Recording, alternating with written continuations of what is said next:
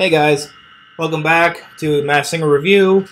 Today I'm going to be talking about episode 7, which was Hall of Fame Night. So, for those who need context, Hall of Fame Night was basically everyone who was on the show in Masks was in the Hall of Fame for some reason. Could have been in the Hall of Fame for anything. They just had to be in a Hall of Fame to be on this episode.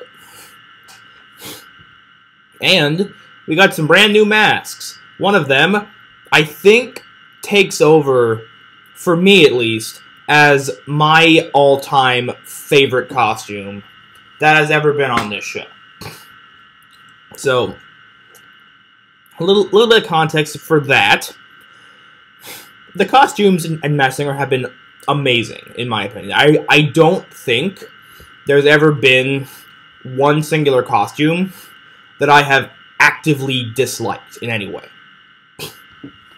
Even, like, the baby costume I thought was funny. Even if it was creepy.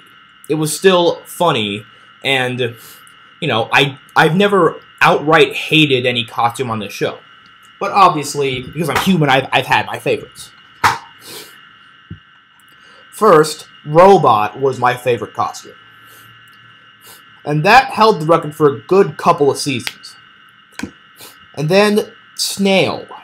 Snail took over as my all-time favorite costume because it wasn't just somebody walking around in a ridiculous costume. That one was actually like a rolling costume. And I think that one is still definitely in the top 3. And then we got Hydra. That costume I just thought was sick. And that took over 2nd place and knocked Robot down to 3rd. But then, on Hall of Fame night, we got Venus Flytrap.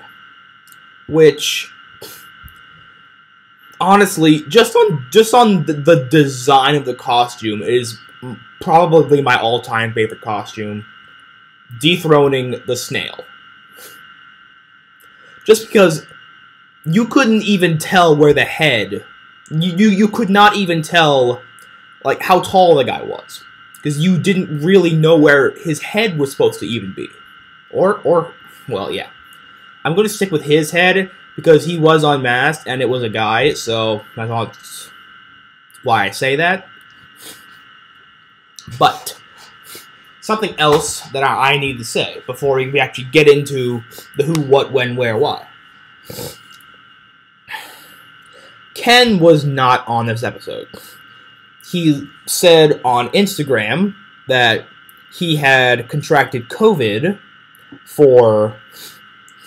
He got COVID while they were filming, so he could not be there for that particular episode.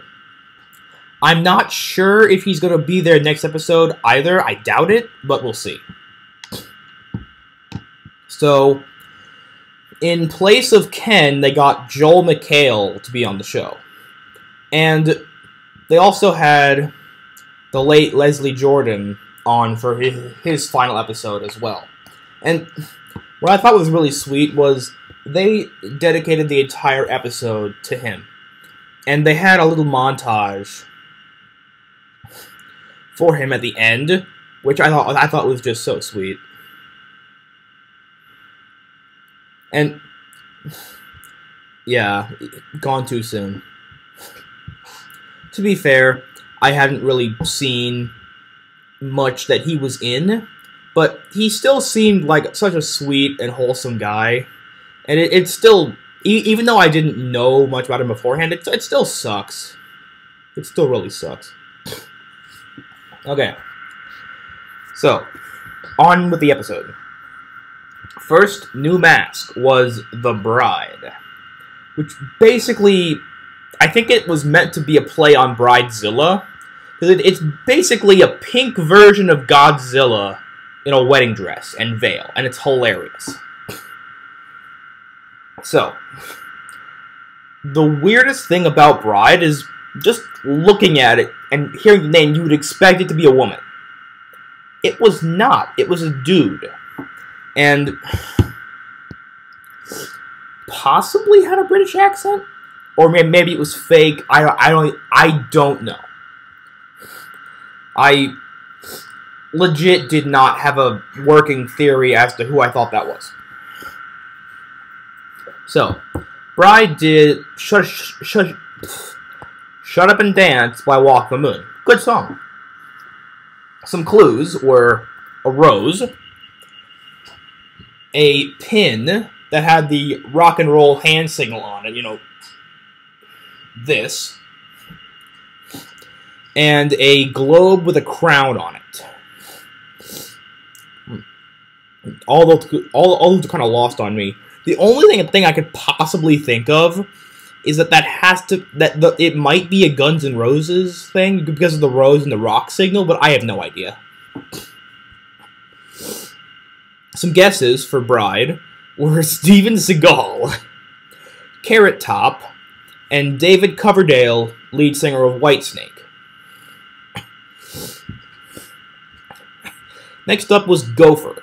It's like a gopher cowboy mask, and it was a good mask. He did It's Your Thing by the Isley Brothers.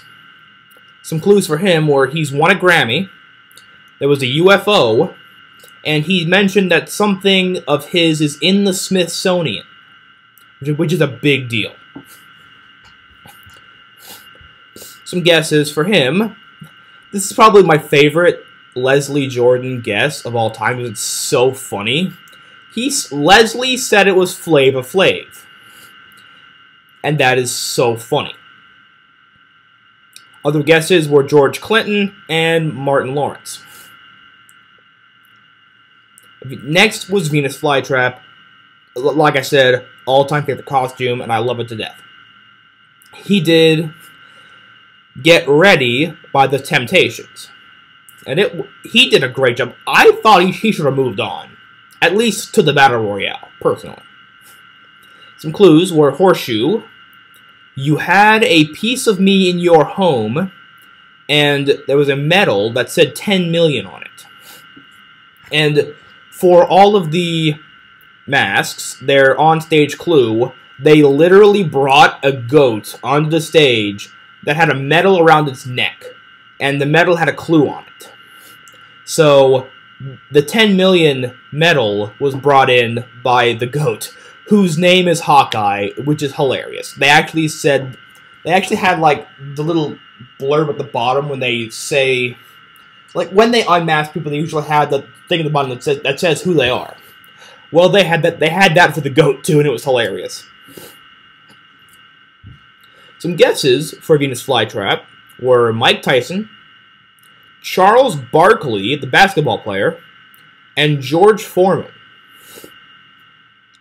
And I thought all of those guesses were phenomenal. I would have reasonably believed it was all three of them, if that was even possible. So, on to the unmaskings. Sadly, my boy Venus Flytrap got unmasked first, and it made me sad. But for once, I got a guess right, because I sided with Robin, and it was George Foreman. And I was hyped, because I'm very rarely right on this show. I think, as far as guesses that I have made, where I have not had any sort of outside help, my total is like, and by that I mean guesses that I have come up with or organically.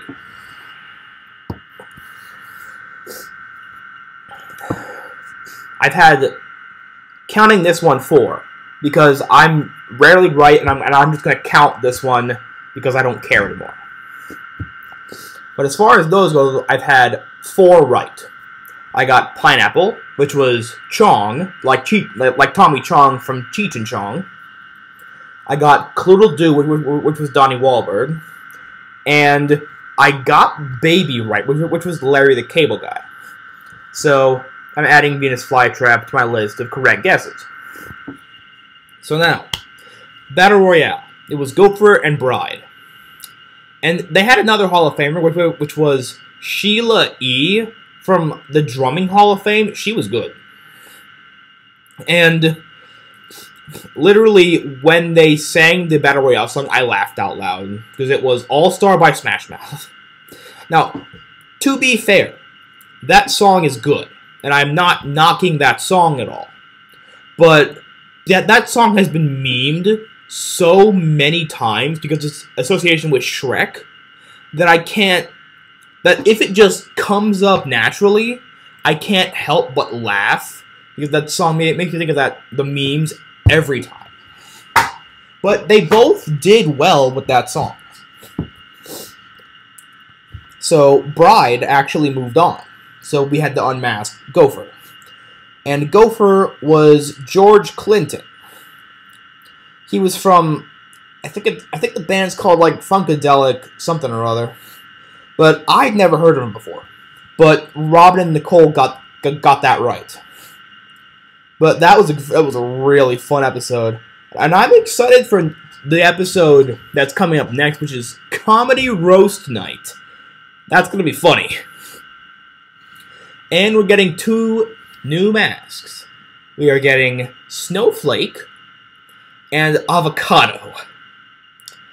Now, when I saw the Avocado mask on Instagram, I'm like, really hitting the bottom of the barrel now. But the costume still looks good, and I'm excited to see who it is. So, that's gonna be it for this one. I will try and record something sooner, so that I'm not doing this all last minute. But I'll see you guys later. Bye.